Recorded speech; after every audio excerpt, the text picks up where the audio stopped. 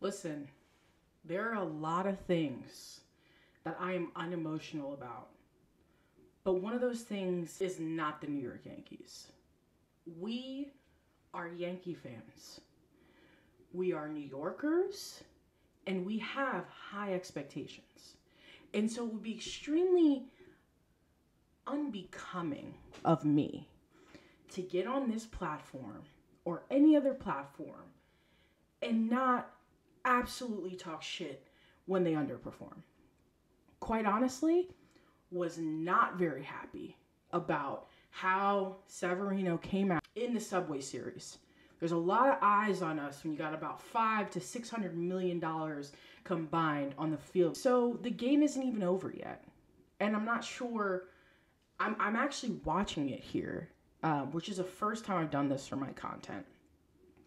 I am sitting here and, like I said, was very upset with how Sevy came out and was already relegating him back to Scranton. Like, I'm not going to sit here and deal with it. It's just too much for me emotionally. Secondly, I'm happy that he had an opportunity to get the win, I believe, in the fifth inning. Love that Boone comes out and expresses his confidence in Sevy. That's one of the things that I think Aaron Boone does really, really well and does better than some managers out there.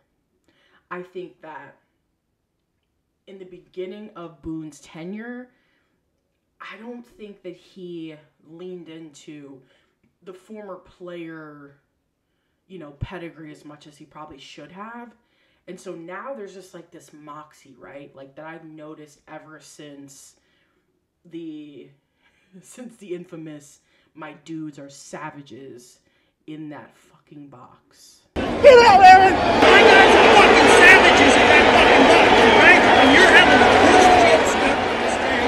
You're bad for it. So I think that was a big turning point, especially for the fans, right? Like as New Yorkers, as like toxic as it can be, one of the things we are really good at is toxic masculinity, baby. Like, I'm not going to glorify it and say it's a great thing, but there is something about New York City, and particularly the Bronx, where we just have a certain level of respect for guys who kind of come out there and really are kind of puffing their chests out, telling you who the fuck they are, etc., etc.